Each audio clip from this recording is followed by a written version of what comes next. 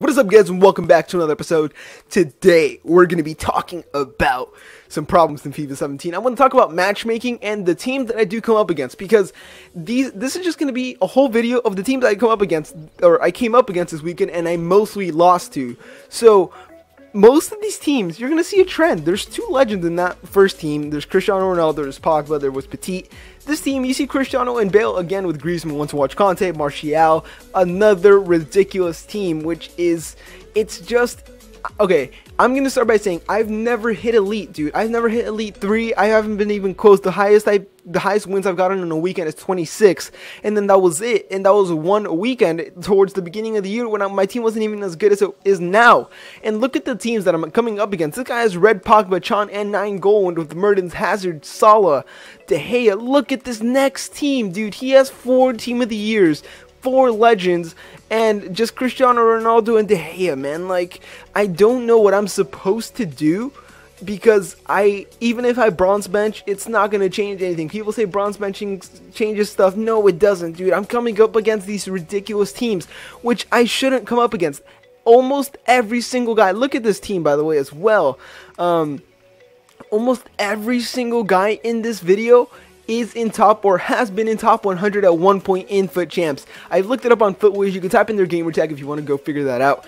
You can look up their gamer tag and it tells you if they've been in top 100, what place they are in the region or whatever, and it tells you all that stuff. This guy is Pogba, informed Pogba, Best, Petit, Hoyt, 4 Team of the Years, and Van der Sar in net, dude, with friggin' Walker and Smalling, the most overpowered players in the game.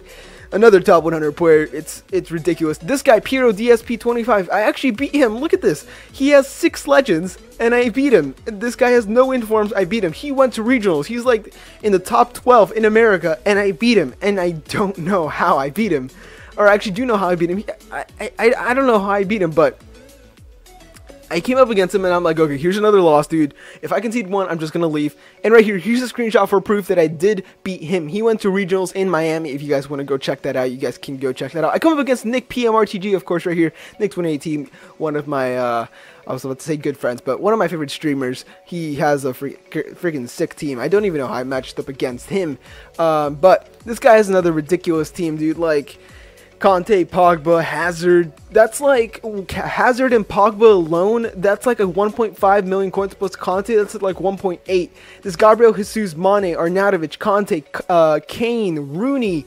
All those red cards, or there's 2 red cards, but all those ones to watch is the SBC Bellerin, the Reed, Smalling, De Gea, Arnautovic, Kane, all this stuff. I don't know how I come up against these kind of teams. Another team right here, another example of a ridiculous team that I'm coming up against. Yes, it doesn't have the best players, but it's still a team that I don't know how I'm coming up against. And I'm trying not to complain, because I know that to be the best, you should be able to beat the best. And you're probably here telling me, why are you complaining? You need to get better. Okay, that team right there, that's actually from the draft. Don't just completely ignore that team. That's not even part of the whatever what we're talking about. That wasn't part of FUT Champs. Another ridiculous team with Cristiano, Bale, and then a bunch of other players. But I know you have to beat the best to be the best, and I kind of don't see the point in FUT Champs if I come up against these teams over and over, because you guys will see about 15 to 16 teams right here, and these aren't all the teams. I had way more teams that I came up against that were completely godly, and I didn't want to screenshot, but these I did care to screenshot. Another ridiculous team right there. Not maybe that team is one that I could build, and it's not ridiculous, but it's still a very overpowered solid team. But what I'm trying to say is, if I come up against these godlike teams with people who clearly, and I mean clearly, have put money into the game, I come up against them so often that I'm not going to be able to beat them or win the games, most likely. I'm not saying it's impossible, because I beat that Piero guy who was in regionals. I beat him. I'm most likely not going to beat the players. And if I don't beat the players, wait, let me start over. I'm most likely not going to be able to beat them, which means I'm not going to get into a higher rank for FUT Champs. And if I can't get into a higher rank for FUT champs, then I can't get more coins. And if I can't get more coins, I can't build up my team. And if I can't build up my team, I'm not going to be able to compete against them.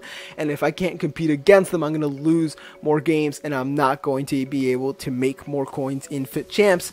And it's just a revolving cycle that just keeps going on over and over and over. And I feel like if this continues, if I keep coming up against these teams, I'm gonna have to. I'm probably gonna have to stop playing for champs or something like that, man. Like it's getting to the point where it's not worth it anymore. It's just a waste of my time at this point.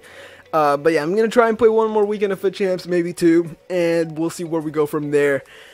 Yeah, I just really needed to make this video because I feel like matchmaking is such a problem. All of these guys were mostly top 100 players, and I don't understand how me, who has never been in even elite, and my skill rating's probably not that high, my elo rating's probably not that high either, I don't get how I come up against these teams. And yeah, this will be the end of the video. I'm done freaking talking about this stupid game, dude.